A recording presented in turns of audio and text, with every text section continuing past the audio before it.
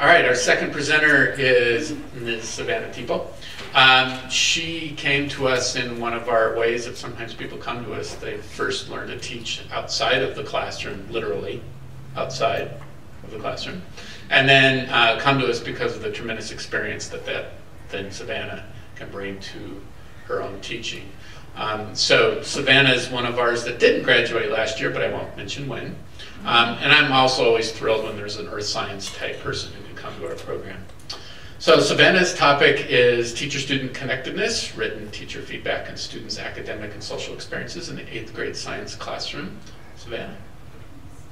All right, so like I said, I'm going to walk around a little bit, so try to keep it to a minimum, but I need to move. Okay. So for me, one of the hardest things as a middle school student was connecting with my teachers in the classroom. So as a middle school student, I can remember that I was a little bit disengaged in the content, and I really believe that had a lot to do with my interactions with the teachers. Research also shows that students want to feel a sense of belonging in the classroom. They want to know that teachers care about who they are, and not just their academic care. They don't want to just know that they care about their grades. They want to know that they care about them as an individual. So my research focus is that I want to understand if me being in the classroom impacts students' ideologies, okay, and their academic and social experiences. And I want to understand if I implement something like feedback, so I'm looking at feedback and understanding if I implement that, will that impact these social and academic experiences also? Research questions for this study are very similar to the purpose. So my research questions, like I said, I'm looking at academic and social experiences in the science classroom, and I'm looking at how can I improve my overall experience with my students? How can I build that relationship?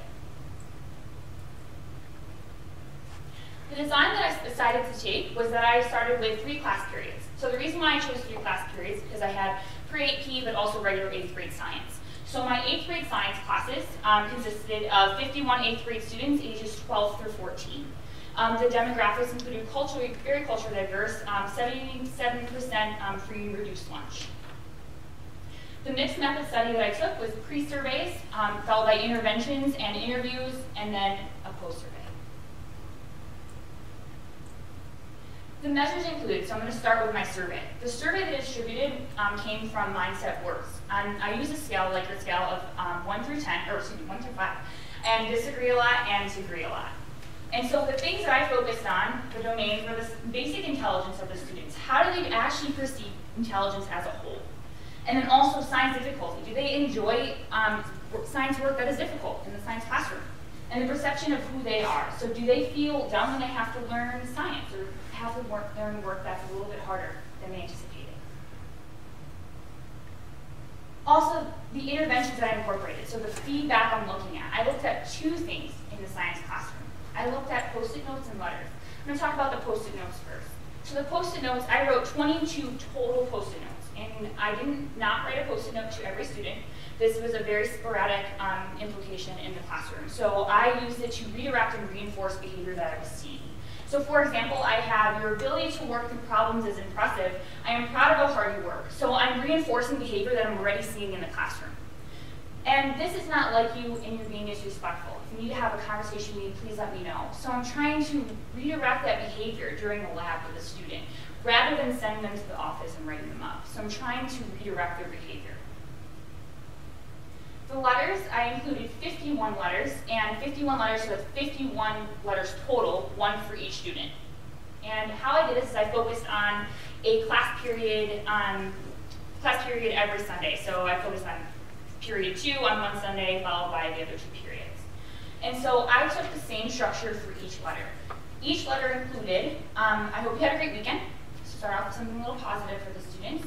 And I noticed that last week you worked very hard in class. So I'm saying I noticed something about you as an individual. I also said you received great grades on your assignment. You've been very dedicated and it shows in your work. So that's just an example of what I did. But some other things that I incorporated were, I noticed you're really loyal to helping people in the classroom. So I'm trying to incorporate different methods here. Also, I don't have it up here, but it did include 3 questions following this. I said 2 questions that were very academic. So how can you ask for help when you need help in the classroom? How can you help others around you? And then 1 question that was very specific to them as individuals. So I had to get to kind of know them, observe who they were. So I'm asking them, or I'm saying to them, for example, if you could play any sport for Major League, what would you play? And then I answer the question myself in hopes that the students would respond. And sorry, one more thing. 5 weeks total. So I did these, incorporated these over 5 weeks in 2 units, so 5 weeks total. So here's an example of the student letters. So just a little bit example of the colorfulness and the length of the letters in general. And so I have the I noticed followed by the 3 questions, and this is just some from one class period. So my interview questions, like I said, 5 weeks, and following the interventions, I did the interview questions with 10 students. The reason why I chose 10 students is because they received Post-it notes and letters. So those students received Post-it notes and letters. Some of the questions that I asked were, do you remember a favorite teacher? And what did that favorite teacher do to make them a favorite teacher? Do you enjoy going to science class currently, now that I'm here? Are grades more important to you, or is feedback more important to you? And then also, how did the notes make you feel when I wrote them to you? What was an initial response? The survey results showed that there actually was an increase in kind of that relationship, and also students actually felt more intelligent following the interventions. So students showing, we'll start at question 1, I'm going to move around. Question 1, so no matter how much intelligence you had, you can always increase it. Students actually, the mean got a little bit higher there, and also there was a significant difference. And the standard deviation is very close. So students did feel that no matter how much intelligence you have, you can increase that intelligence in the science classroom. Also, I'm going to skip question 2 for right now. I'm going to come back to it, but I'm going to go to question 3. You can learn new things about science, and you can change your basic level of intelligence in the science classroom. This was the most significant thing for me, because not only did students feel that they can change their basic level of intelligence, but you can also learn new things about science in the science classroom. So their mean distribution got a little bit higher, and also still a little spread out on that standard deviation, but overall significant. So I'm going to skip this one here. I'm going to go to 5. So I like working on science best when I can do it without making any mistakes. As you can tell here, there was definitely a change, but not necessarily the change that I was hoping for. Students did not want to work on science without making any mistakes. And if you take a look at question 2, they say that I like science work that is difficult even if I make mistakes, but I don't like it best. So I don't like it best if I make mistakes. Okay, so I can kind of explain this. What I think is that there's a lot of testing going on right now in the school. There's a lot of expectations of the students. And so I think that their ability to make mistakes wasn't really something that they had time to do when I was there. Okay? And then not too much of a change over here. Obviously, I wish it did a little bit more. But overall, definitely a change in 1, 2, 3, and 5. So my student interview, my results, the 3 themes that I pulled from the interviews included self-confidence, motivation, and then individuality within a community. So following the interventions, students felt accomplished. When I gave them a letter or a Post-it note, they felt accomplished. They also felt that it increased their confidence in the classroom. So just by writing a little note or writing a Post-it note, they felt that their confidence increased. Motivation, they said it was like a coach telling them good job. And it makes them want to try harder. And also one student said maybe his attitude would change a little bit faster if I implemented it earlier in the year. Yeah. And individuality within a community, students want to know that we're here to help them and that we don't just care about our teaching, right? We want to know, they want us to care about who they are. So the summary for me is that in such a short amount of time, only 5 weeks, I had a huge impact on how these students felt with their self-confidence and their motivation in the classroom. Using something like written teacher feedback, where it wasn't just a grade on a paper, I was able to improve self-confidence and also motivation, which led, as we can see in our survey in period 5, there was a change in mindset. So students actually, their intelligence increased. Overall, this created greater teacher-student connection. Okay, so they felt that I not only was invested in them, but they were also invested in me and overall healthier classroom time.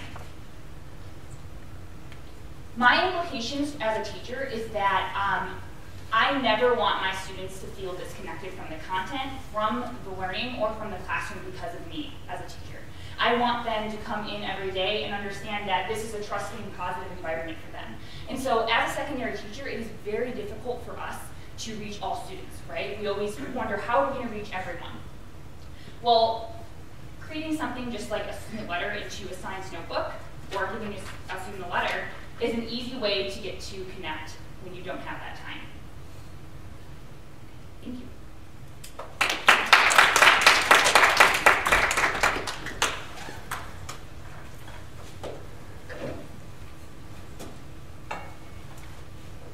Yes. So did you look into like growth mindset type feedback? Is that where you got the mindset works? I originally did, but then I realized my research is a lot more than just the growth mindset. And so that's what I kind of was focusing on, and then it just shifted a little bit when I got into the classroom, where it wasn't just mindset anymore. And it was just also that relationship that I have with the students. Yes, Was there any particular reason why you chose the students to give post-it notes or the letters to, or like what the time intervals for? Yeah, so I did record all of that data, so I do have the time that I gave the students the notes, and also why I gave them the notes. But the reason why I used it is to mostly redirect and to reinforce behavior, rather than just saying, hey, good job. It was like, I noticed you're doing something, or you're being a leader in your group right now. So I was just trying to incorporate as many as I could with the amount of time that I had. Because, you know, being a teacher, a science teacher, it's kind of difficult to reach every student with a note. Yes? How quickly of the event, whatever the behavior was, you know, whatever happened before or after?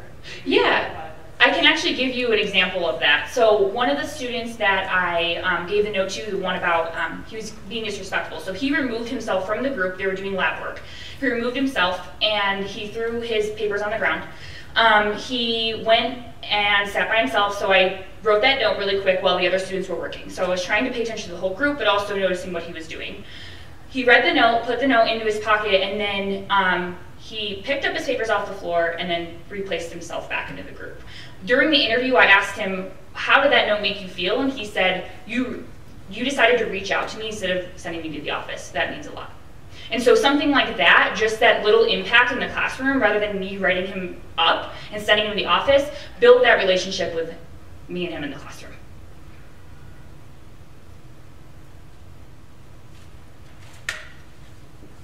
Yes. So a little bit of a follow-up. How did the number of notes that you read, how did that change over time? Did you do it more and more as you saw sort of that positive response to those? I did actually. And so I have to say that that period 5, yeah, I did incorporate a little bit more because it was a smaller class. And so just being a new teacher, it was just very overwhelming in general. But just that class I did incorporate a little bit more, and it wasn't really, there's no difference in behavior or anything like that. But yes, as there was a change, especially with one of those students, I did write him in 2 more notes. So he did get 2 more notes following that.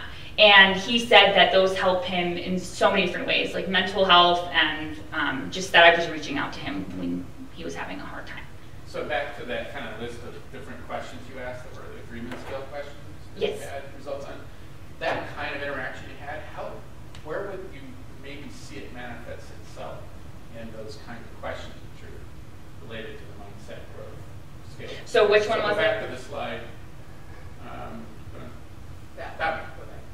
That one. So yeah, that's where I'm like, okay, as you do this sort of building relationship piece, where would you expect to see the most change happen? Most change? Yeah. Well, I'm hoping that the most change would be that even though work is difficult, that they want to work still without quitting. I think that's kind of what my overall... So when science is difficult... Yeah, when science is still number 4, 5. But you didn't see it change, so that's why... I didn't, and that's... Yeah. But that's okay. I mean, I think you're right. That may be where you will... That's kind of... Yeah. Things happen. And I wish that I did implement it sooner, and it would be cool to implement those types of things. Like even the letters, like taking time out to write a letter a weekend to a student is now building a relationship with that one student. Okay. Okay. Got a minute if anybody else has any more questions. Bonus points for... Okay, thank you.